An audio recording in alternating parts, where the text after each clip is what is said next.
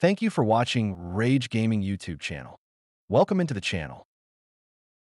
Today, I will show you how to set up the files for community online tools, so you can have admin abilities in your DayZ server.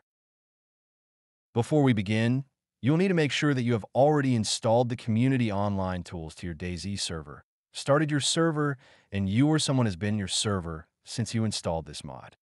Doing this enables the game to generate the files needed in your profiles folder. After you have done that, open your FTP, File Transfer Protocol. I use WinSCP. I will leave links to everything I use in the description. Navigate to your Profiles folder. After you get into your profiles, there is two separate folders for Community Online Tools. First being Community Online Tools. This one has loadouts, teleports, weather, and webhooks. The second is the Permissions Framework, which allows you to give or remove certain permissions for a player. In other words, to make admins. For this video, I will only be in the Permissions Framework folder because that folder is all we need to make a player an admin. After you have made your way into the Permissions Framework folder, we need to set up a role for your admins. I will show you how to make a new role that is not the main admin role. Double-click into Roles. You should see two roles, Admin.Txt and Everyone.Txt. The Everyone.Txt one is meant for all your normal players. It has no admin permissions whatsoever. The Admin.Txt is your main admin role. Everything in that is set to 2, meaning that whoever has that role has all the abilities this mod has to offer. But drag this Everyone.Txt into the left side into a folder or spot of your choosing. I will just put on my desktop for this tutorial. Now go to your desktop and open that file. Use the shortcut Ctrl-A to highlight all. Then the shortcut Ctrl-C to copy what is highlighted. Open the file editor that you use. I use Visual Studio Code. Once Visual Studio Code is opened, press Ctrl-N for a new text file. Now use the shortcut Ctrl-V to paste what you copied a minute ago. Now you will notice all these lines have a 0 next to them. This means all these are off. 0 means off. 1 means to follow the next one ahead, and 2 means on. What I mean by the number 1 follows the next one ahead is when you have one of these lines set to number 1, it will copy whatever the next one down is. So if the next one down is a number 2, then this number 1 will look like a 1, but acts like a 2. And since it is acting like a 2, meaning the admin that has this role will be able to use both of those. If the next number down is a 0, then that means that ability for your admin is off. They can't use it. You just need to go through this all and set whatever you are wanting a server admin to have. Make sure you read each line. If you're unsure of what a line may mean, then just leave it off. Leave the 0. I will leave a copy of my server admin's role for you to copy if you would like.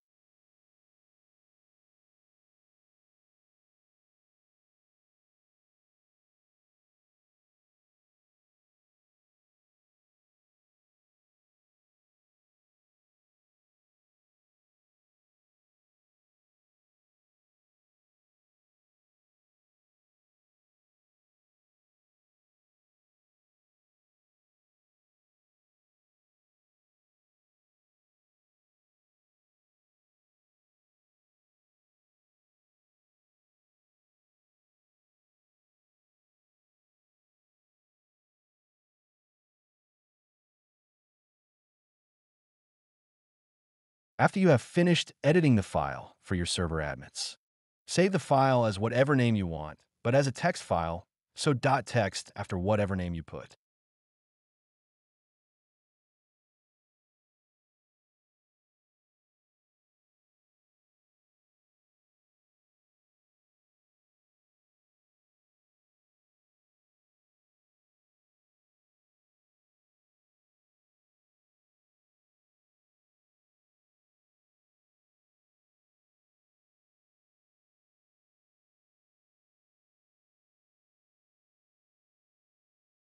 Go back to the FTP that you use. Make sure that you are still in the roles section of the Permissions Framework on the right-hand side. If you are, go to the left side here and find the updated file that you just saved. Mine is on the desktop still. drag that to the right side, in the same area as where it says Admin.Txt and Everyone.txt. Now you have a new role in here for your admins. Now we need to assign a player to a role of your choosing. Go back one time. Now, double-click the players. This in here is where you can find the GUID for each player. A player's GUID, meaning globally unique identifier, is a unique identifier used by BattlEye, the anti-cheat system, to track players. Finding the right GUID for yourself or another player might be a little difficult if you have had a lot of players on your server since you installed the Community Online Tools mod. It's best if you install the mod, you go in and immediately go into the files, so you will hopefully be the only one there.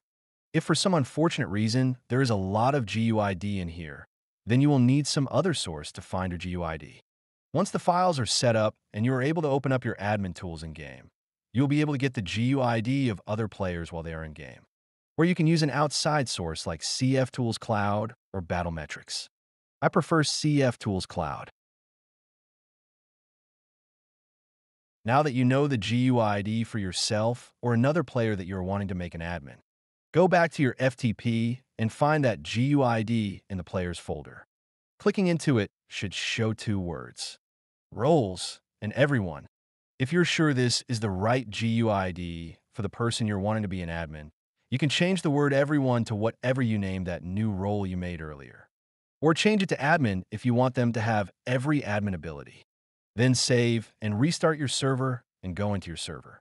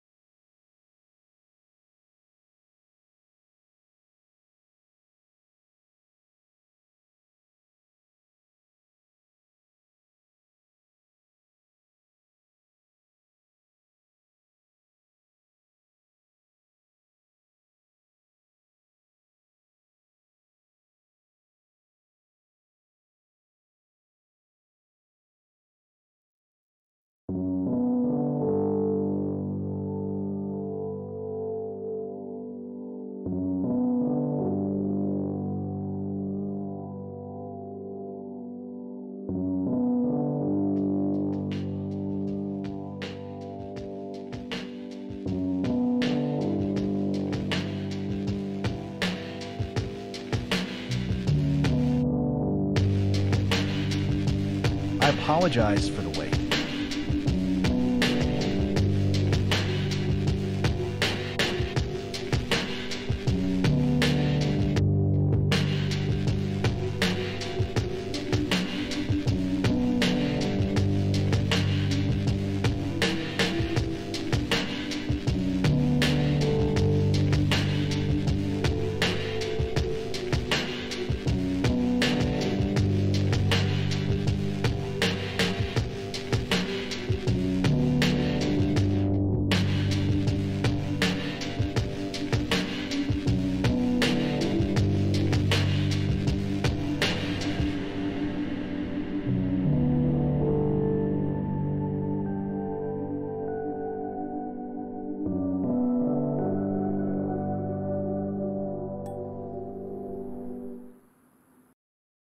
After you get in, press the In button on your keyboard to activate the Community Online Tools. Then press the letter Y on your keyboard to open the tools. While we are in here, to find another player's GUID after you have successfully gave yourself admin tools, open your admin tools and go to Player Management. Click the box for the player you want. Since this is my test server, I'm the only one that ever joins this server, so I will use myself for this example. Right here is my GUID. This is where it is for all players. The only downside is the player has to be in the game in order to get the GUID this way. Anyway, now you, or someone you know, has admin abilities. In future videos, I will go over each section of these tools for a better understanding of each tool. Thank you for watching Rage Gaming YouTube channel. Like and subscribe.